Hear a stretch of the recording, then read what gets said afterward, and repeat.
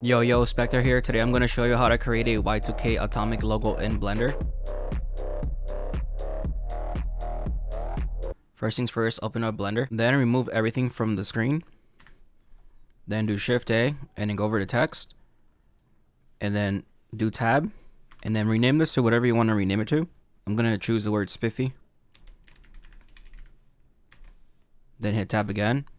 Then over here on rotation X, make sure to do 90 degrees. And get a little closer, and then go over to object data properties and make sure to bring down the geometry and the font tab. And then over here on the font, make sure to click on the folder icon and then choose the font Excelorate. I'm going to leave the link in the description below. And when you click it, make sure to click it again, and that way you see this text down at the bottom, and then hit open. And then over here where it says geometry on extrude, do a 0.3. And we're going to make 2 more copies of this. But before we do that, make sure to right click and then go over here to where it says set origin to, and then origin to center of mass. And then now we can make a duplicate. So do Control C and Control V. And then one more time, Control C, Control V. And now let's rename the text over here. I'll do Spiffy 1 and then Spiffy 2 and then Spiffy 3. And now Spiffy 1 is good to go. So now let's do Spiffy 2. And then over here on the extrude, do a 0.25. And then on the depth over here on bevel, do a 0.04. And then now let's go on Spiffy 3. And the extrude is 0.17. And then over here on the depth, it's a 0.1. And it should look something like this. And it's okay if you see this blemish here in the bottom. Some of the lines are a little bit messed up. But honestly, when you input the materials, it's going to be hard to tell.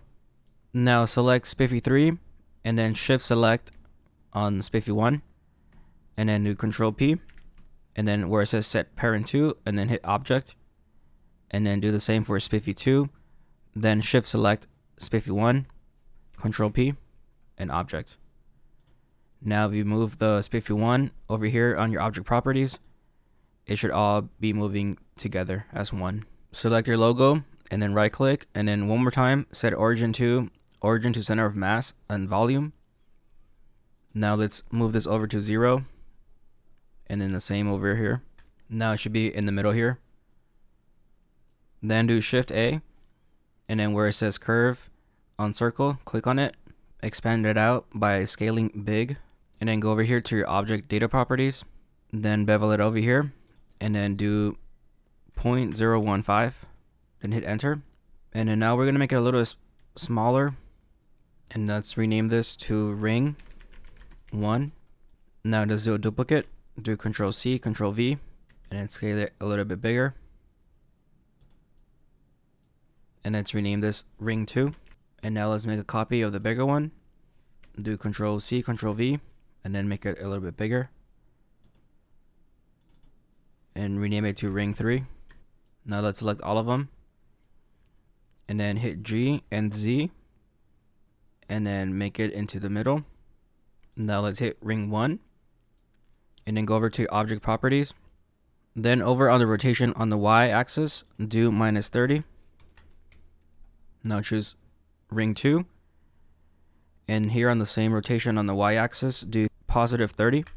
And here on the third wing, just leave it as is. Okay, now we're gonna make some of the UV spheres. So do Shift A, go over to mesh, and then where it says UV sphere, click on it, and then now right click and then do shade smooth, and then hit S and scale it down, and then do GY and get it closer to you.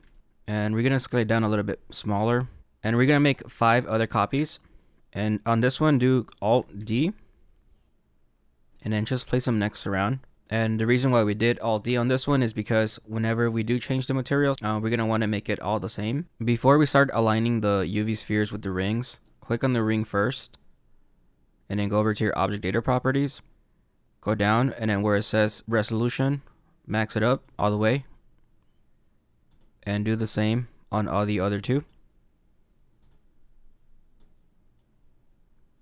Okay, now let's go to object properties. And now let's match these 2 together.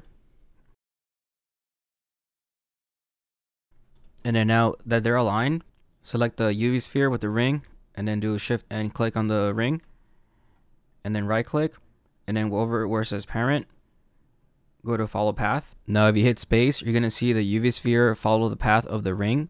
And then now go over to object properties, and then go down to where it says path animation, and then where it says frames, switch this over to 300.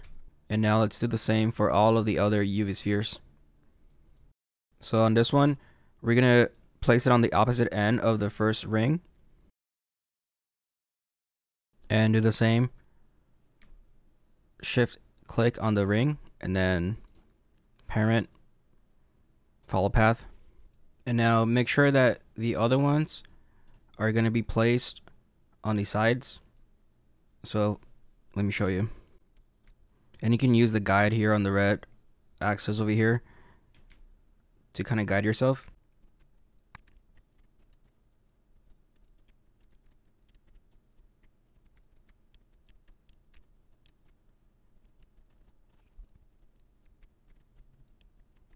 Now that you got your UV spheres acting like the electrons, hit space, and you can see the animation now in full effect. Now over here in the timeline, we're going to switch this over to 500.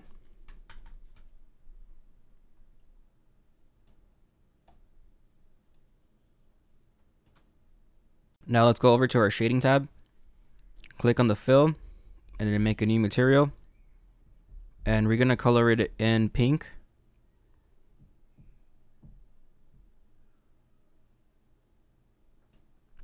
Now if you go over to metallic, make sure to leave it at 0. And the roughness, let's do a 0.2.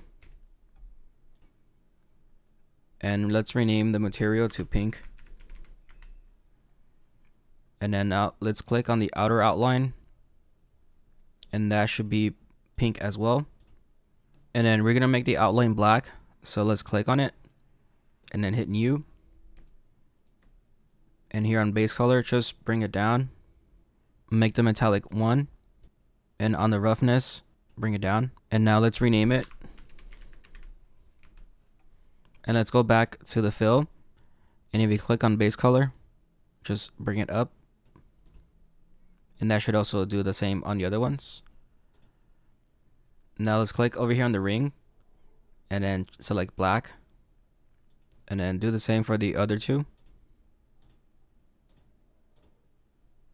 Now here on the electrons, let's make a new material for this. So click new, and let's rename this reflective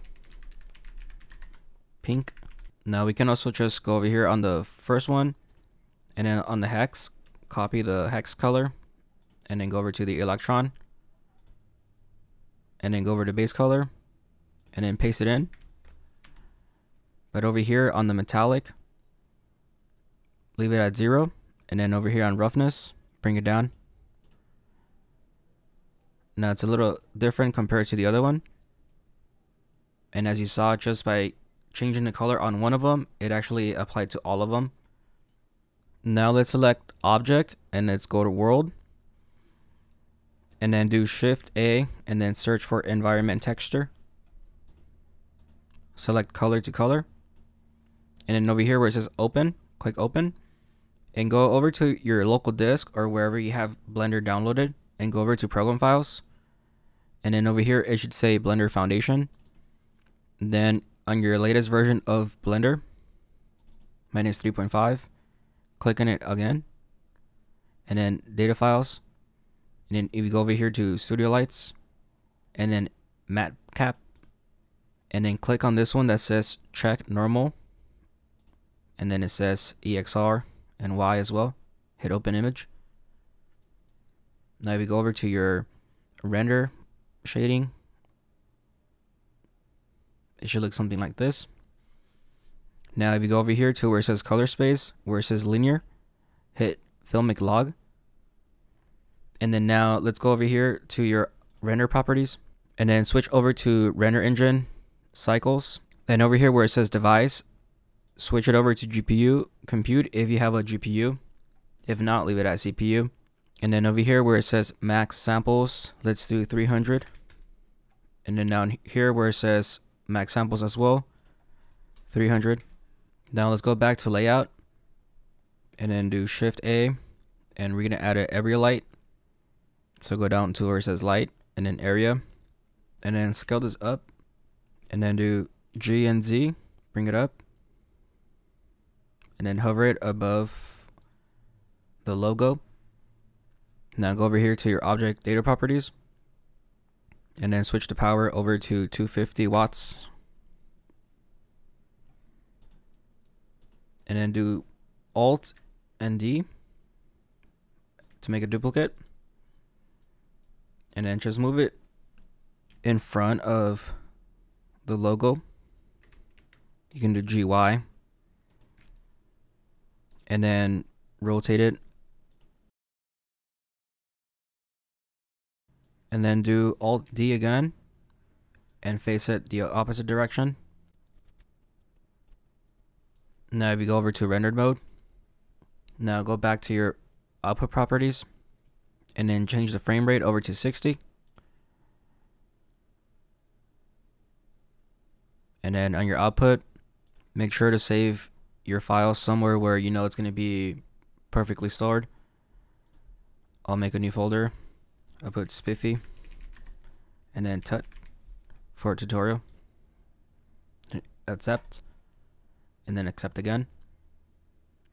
And then the color depth, I'll switch it over to 16. And then I'll leave it as PNG because I want to make edits to them later on and also to use as a thumbnail. Then go over here to your render properties. And then go down and then where it says film. And then click transparent.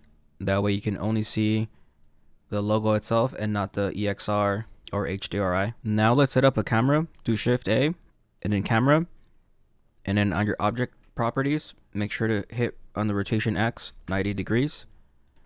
And then 0 on the other ones.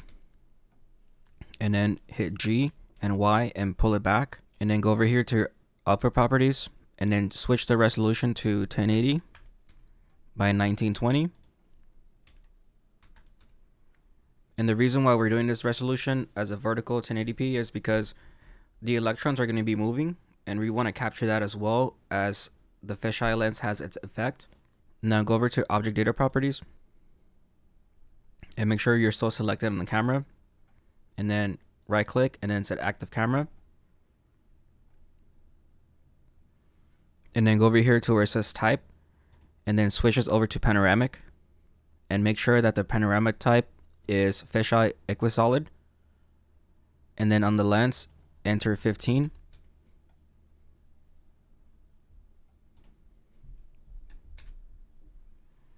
Make sure to enter it twice if that happens.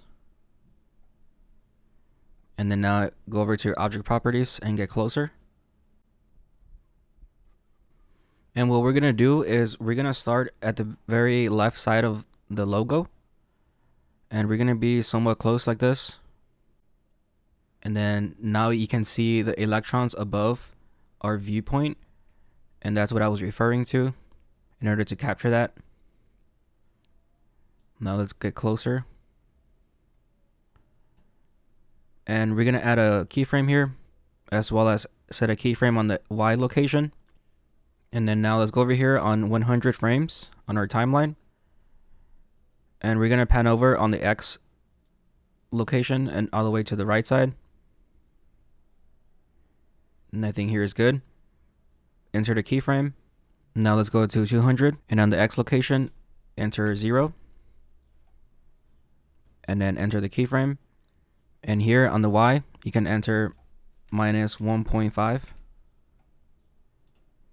And then now let's go to 500 frames. And let's go backwards. And let's do minus 7.5. And then enter a keyframe there. Now if you hit play, you can see that the animation is going in full effect. Now it is time to animate the rings. So make sure to select on ring number 3. And then make sure you're all the way at the 0 on the timeline. And here on your object properties, on your rotation Y, click on the keyframe here, and then go to the last frame, and then input 670, and then insert the keyframe. Now go back over to 0, select ring number 2, and then insert the keyframe. Go to the last one, insert 775, and then hit the keyframe.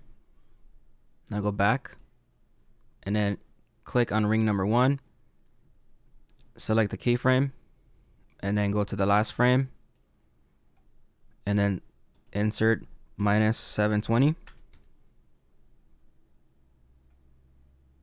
and then hit the keyframe.